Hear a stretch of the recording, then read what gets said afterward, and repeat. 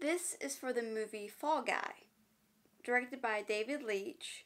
The music composer was Dominic Lewis. The costume designer was Sarah Evelyn. And since this is a movie about stunts, the cast category will be of stunt doubles, not the stars of the film. The cast included Yasushi, Asaya, Zuzi and Jake Bennett. The film is about, after leaving the business 1 year earlier, battle-scarred stuntman Colt Seavers springs back into action when the star of a big studio movie suddenly disappears. As the mystery surrounding the missing actor deepens, Colt soon finds himself ensnared in a sinister plot that pushes him to the edge of a fall more dangerous than any stunt. So this was a really good movie. I really enjoyed it. It was based on a show and it's been in development since 2010. I wasn't really expecting to like it because I'm not really a big fan of movie films, but this was pretty good. And also, I wasn't really expecting to like it because I've never seen the show.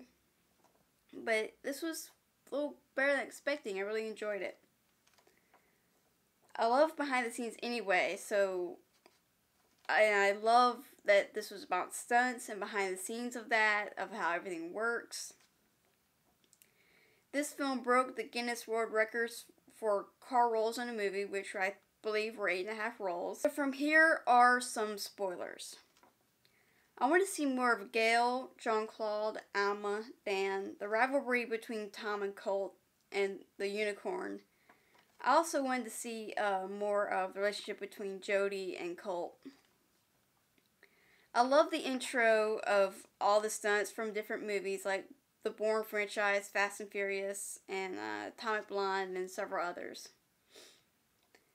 It would have been interesting to see Colt have back problems after the accident because once he comes back, everything seems to be fine, and he's just rolling around and fighting. It's like, did he ever have back problems? What is this guy's problem?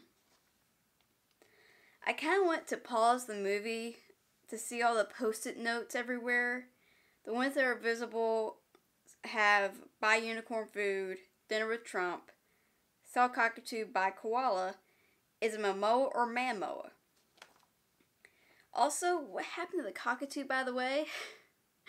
Jean-Claude was supposed to be guarding it, but after the whole gunfight in the apartment, I don't think we ever see him again.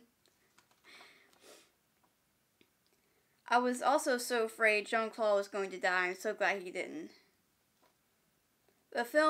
Within the film, Metal Storm was actually a real movie from the 80s called Metal Storm: The Destruction of Jaden Sid, I believe. Which kind of sounds like a sequel. But it would be interesting after this film if they actually did remake Metal Storm with Jason Momoa.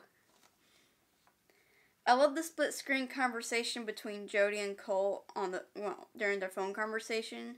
It was unique and different. People were moving around. It wasn't a normal split screen conversation where people are just standing or sitting and talking on the phone. Also, how did everyone at Tom's party keep Henry's death a secret? I get it if only a couple people were there, but this was a sizable party.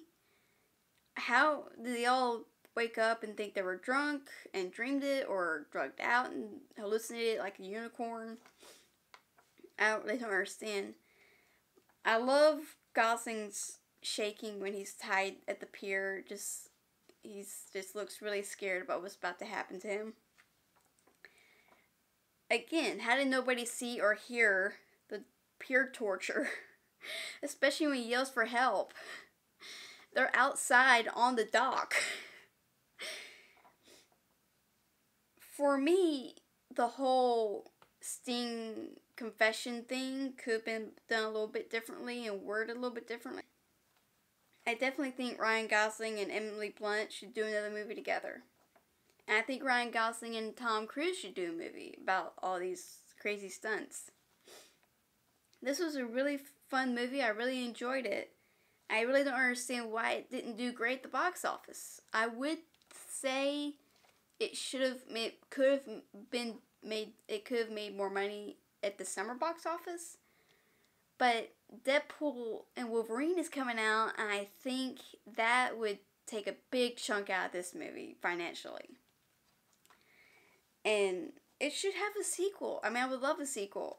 And so, what did you think of this film? Have you seen the show? Who is your favorite stunt person, and your documentary or favorite stunt film? Comment you know where. Leave a comment and give me a Stuntman's thumbs up if you think, without question, Stuntmen should get Oscars.